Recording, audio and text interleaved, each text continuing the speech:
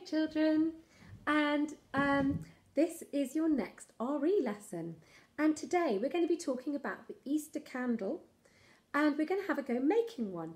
Now, another name for the Easter candle is the Paschal candle, and if you went to church at Easter you may have seen one lit because it's lit on the Saturday evening before Easter, and it represents the risen Christ. So we're thinking about Jesus rising again from the dead. So thinking back to that empty tomb when the ladies went there and the angel was there and the angel said Jesus has risen. And so this is a celebration that Jesus has risen, and this represents it to us today. When we go to church, it makes us think about how Jesus has risen. So what you need to do to make one is you need to get an empty kitchen roll tube, which is exactly the perfect length. You then can either paint it white, leave it to dry, or you can get a piece of A4 paper and it will fit pretty much exactly if you just wrap it round, which is what I did for this one. And then I just used a bit of sellotape at the back, but I just literally wrapped it around. And then you've got a lovely white base for your candle, because we think about God being very pure and Jesus being pure.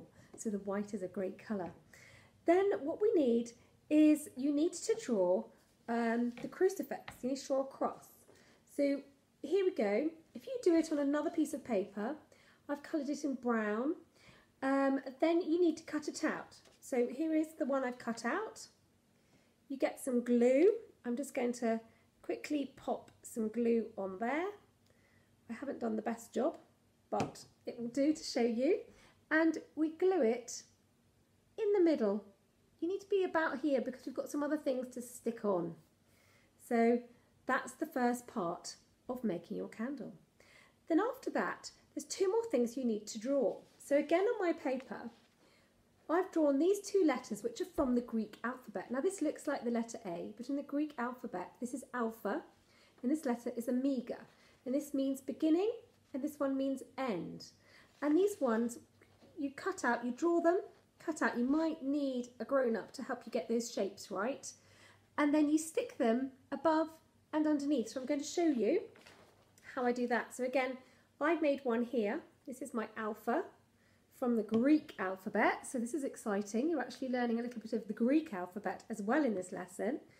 And this one is the omega. So again, a bit of glue, and it's great if you've done it on white paper. It's really easy to cut out. I don't know if you can see, because the white won't show, so I haven't had to cut out the centre.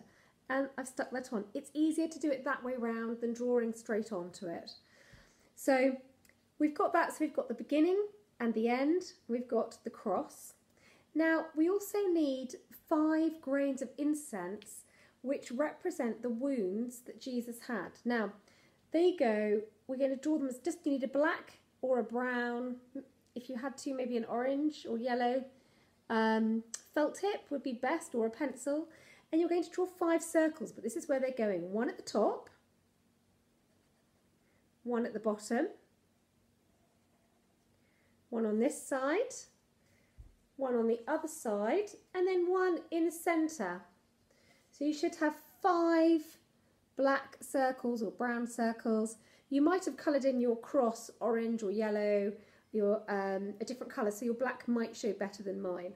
Then after that, the candle, we need to have the date. So we just do the year.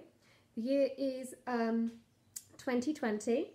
So this is how we display it on this candle. We write the first 2 digits at the top, 2020, because it's 2020. So we write them like that.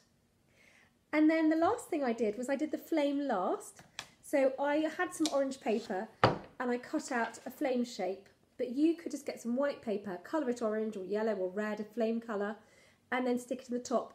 And again, I just use sellotape. You could do it with a stapler or glue, but I just popped a little piece of sellotape in there, and there is my Easter candle, my Paschal candle that represents that Jesus has risen, the resurrection of Jesus.